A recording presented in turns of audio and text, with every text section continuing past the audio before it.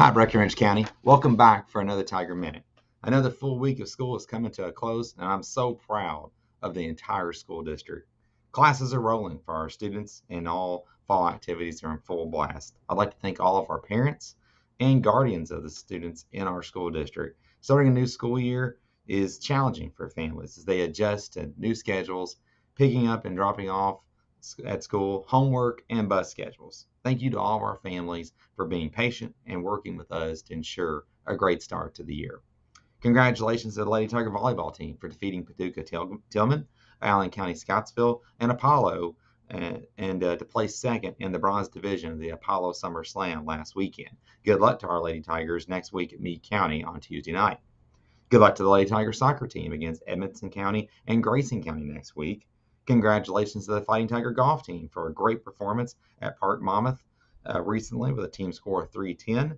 The Fighting Tigers were led by Hunter Barr, who shot 4 over, Sheldon Smith, who shot 5 over, and Brett Hinton, who shot 6 over. Congratulations to our Lady Tiger golf team for placing second at Ben Halls earlier this week. The Lady Tigers were led by Adeline Mormon, who shot at a 43 and placed second overall. Sammy Smith shot a 49, Barbara Gale Wright shot a 49, and Maggie Blair shot a 53. Good luck to the Fighting Tiger football team at McLean County tonight at 7 o'clock p.m. I hope everyone has a fantastic weekend and stay strong, Breckenridge.